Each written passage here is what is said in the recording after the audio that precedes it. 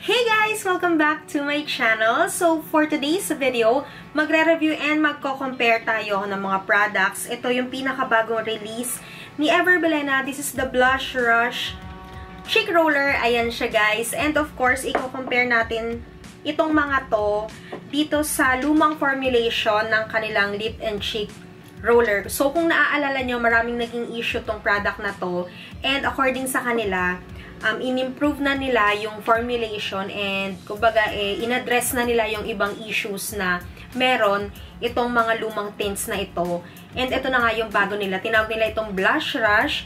So, I have two shades here with me and i-compare natin kung talaga bang na-improve and gumanda ba talaga yung formulations nitong mga to. So, if you wanna know kung ano ang magiging verdict ko dito sa mga tints na ito, please keep on watching.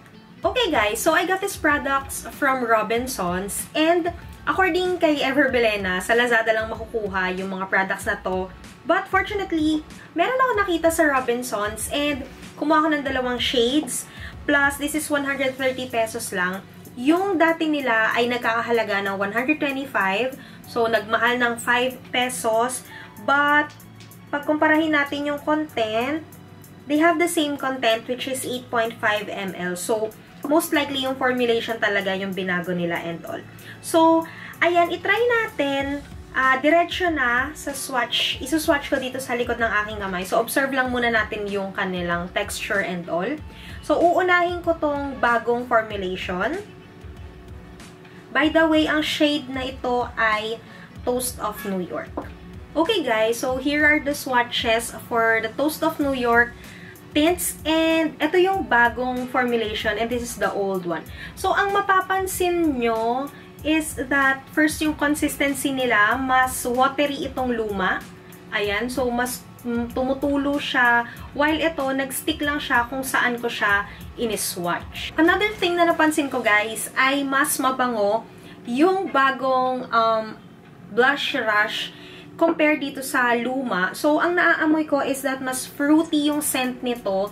And, I think yung ina-address nila dito is that yung issue before nitong lumang tint na nag-aamoy mabaho daw habang tumatagal yung tint. So, ang suspetsya is that pag nakahaluan na ng saliva, yung product, yun na umaamoy na daw ng hindi maganda. Pero sa case ko kasi guys, wala akong napansing nag-iba ng smell or nag-iba yung taste ng product. So, I think it involves kalinisan or hygiene, I guess ha. Wala namang nagja-judge and all. Pero, yun din yung palagay ng mga beauty consultants na nakausap ko. And, yun nga, in-address nila ito by adding more flavor or smell dun sa product para at least hindi agad-agad na mapapansin or babaho yung product. So, yun lang. Probably, i-observe ko pa rin itong mga products na to kung magkakaroon ng pagbabago sa amoy nila and sa lasa. Kasi for me talaga, even yung lumang formula, wala naman akong napansin na mabaho or wala akong napansin na nag-iba yung kanyang taste or yung kanyang amoy. Next shade that I got is Coral Crush. So, i-compare din natin and isuswatch ko sila for you guys para makita natin kung may nagbago rin ba ng bonggang-bongga sa kulay or even sa formulation niya. Okay guys, so here's the new formulation and this is the old. So, ang napansin ko is yung kanyang consistency pa rin, mas watery pa rin yung luma, and mas parang mas may feel ng gel, water to gel, yung bagong formulation. And pagdating sa kulay, mas gusto ko rin yung kulay nung bago kasi mas buo siya, mas litaw na litaw, while ito parang patsi-patsi pa siya ng tubig, which is normal sa mga tints so far. Kahit medyo watery naman yung tints, okay lang, pero mas maganda pa rin kung medyo may body. Yan, kagaya nito, hindi siya nagdi-drip or hindi siya tumutulo basta-basta, habang ito, ayan, parang mas flowy siya. So, this one, mas gusto ko pa rin yung bagong formulation. So, for me, guys, all in all, ang mga napansin ko lang talaga na nagbago sa tints na ito ay yung kanyang texture and even the smell. Kasi itong Coral Crush din, mas fruity na yung scent niya than yung luma na parang, pag inamoy nyo kasi yung luma, parang amoy gamot. May pagka-amoy gamot siya. Kaya siguro ang taas din ng chance na bumaho yung kanyang scent. Kasi parang walang nilagay na scent or perfume, ganyan. Walang nilagay dun sa old formulation. Dahil dyan, itry na natin yung dalawang shade na sobrang favorite ko. Kaya ito guys, yung napili ko talagang i-compare. Kasi sila, for me, yung pinaka-unique yung kulay. Si Toast of New York and si Coral Crush. Medyo hawig si Coral Crush kay Red Bomb, pero mas gusto ko yung kulay nito. So, itry na natin. I will put Toast of New York dito sa aking cheeks as a blush. And then, ito as lip color, yung Coral Crush.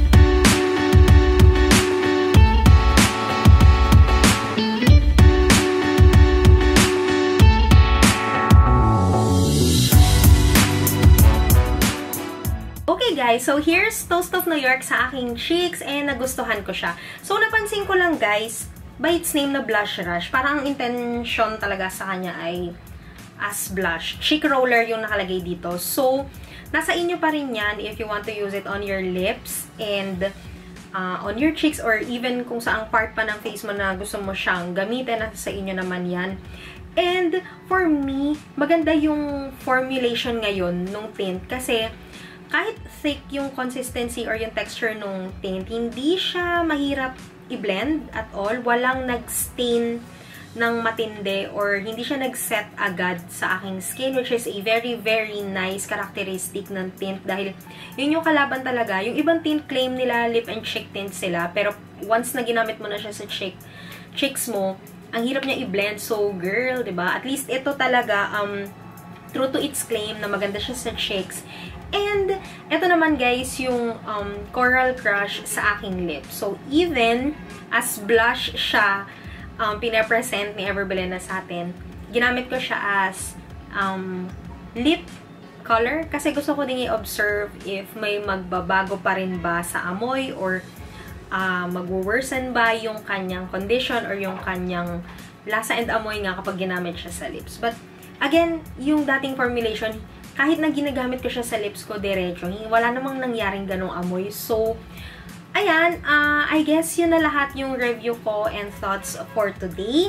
So, for me, nagustuhan ko yung bagong formulation ni Ever BILENA ng Tint. And I guess you don't have to limit yourself dahil nga blush rush siya, pang blush lang. So, perfect din siya guys for the lips. Yan. So, thank you so much guys for watching. Comment down below kung ano yung mga thoughts nyo dito sa ating comparison video. Kung meron pa kayong napansin na pinagkaiba nila, please comment it down para malaman din ng iba nating viewers. But for me, nagustuhan ko siya for its price na 130 pesos. Okay na rin, kahit nagmahal ng 5 pesos. Yung improvement naman ng product, yun naman talaga yung nakaka-happy sa heart. Kasi, ang ganda lang na kahit na mabenta yung product ng isang brand, at least ginagawa pa rin nila yung best nila to improve it and i-present sa atin yung mas maganda and better na product than the old one. So, yun lang guys. Thank you so much for watching. Don't forget to subscribe and comment lang kung ano pang ibang products yung gusto nyong makita dito sa ating channel. Thank you so much and I'll see you in my next one. Bye!